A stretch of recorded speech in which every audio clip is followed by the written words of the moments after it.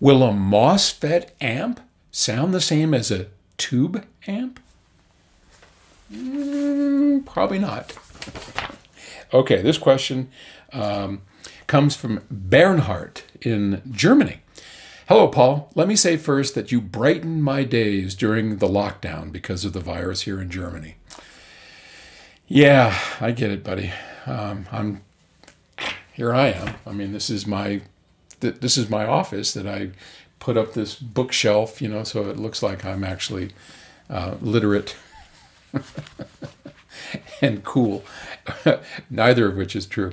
I'm locked in here too, though I do make a point, and so here we go with our ramble.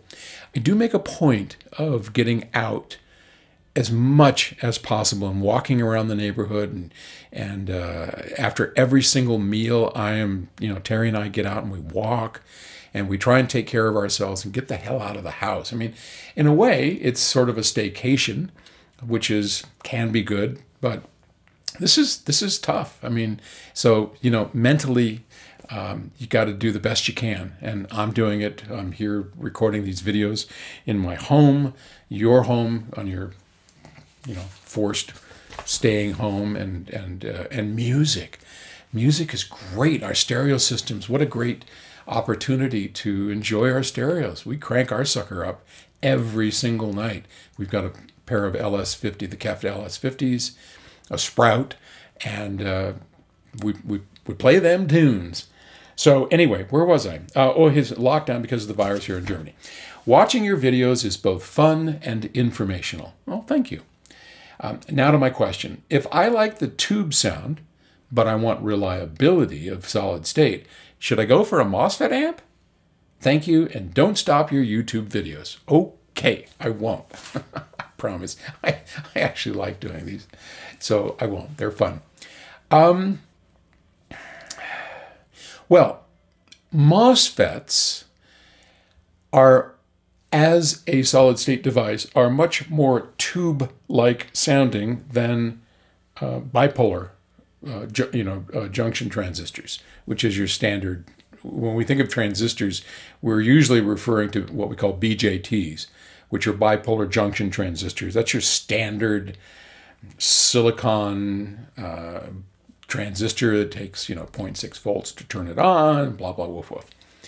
The MOSFETs are field effect transistors, and they are very different to design with, and they're very different sounding. So they are much more tube-like than BJTs. That said, it's all dependent on the designer and what kind of chops he has. So I'll give you some examples. We make, in case you didn't know, we make amps. So one of our engineers, Darren Myers, he's a really brilliant engineer. And he designed the two latest power amps that we have, the M700 monoblock pair and the M1200 monoblocks. So in the M700 monoblocks, we use MOSFETs at the input to a Class D amplifier module from ICE. Now, this Class D output stage has a sound to itself, as does every Class A stage, every Class AB stage. It doesn't matter. Whatever you have for your output stage, it has a sound to it. Now, just like in cooking, where we can sweeten it a little bit over here with this, or we can detract from it here, we can add some more feedback, we can change the way the power supply is, the coupling caps.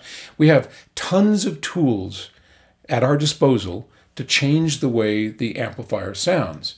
It may all measure the same, and typically it does, but it doesn't sound the same, which is one of the reasons, as I ramble off here into the dust, which is one of the reasons why we are such big advocates of designing with our measurement equipment and our ears, our ultimate measuring equipment. Because you know what?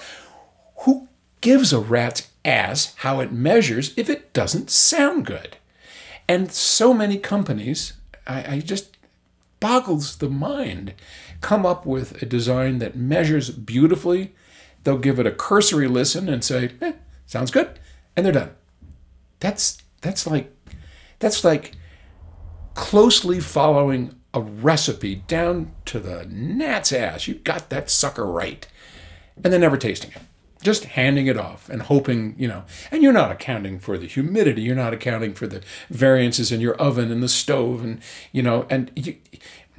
no cook worth her salt would ever deliver a meal to somebody without tasting it, adjusting this and adjusting that so it tastes right. Well, my mom did.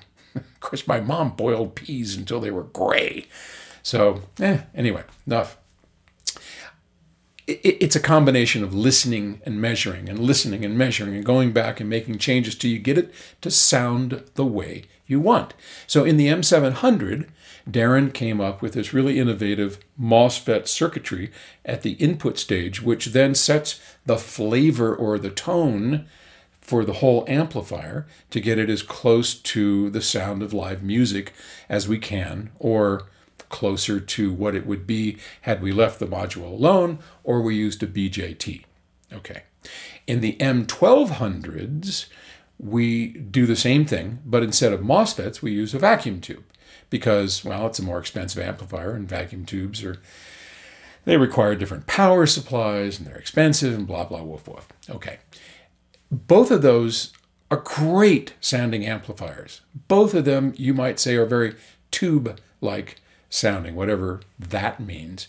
But I'm sure you would be delighted with either one of those amplifiers' sound, and one is captured with MOSFETs, the other with vacuum tubes. So the moral, the end of the story is, yes, MOSFETs do sound more tube-like, but it all depends on the chops of the designer. So in the right hands, you can do about anything you want.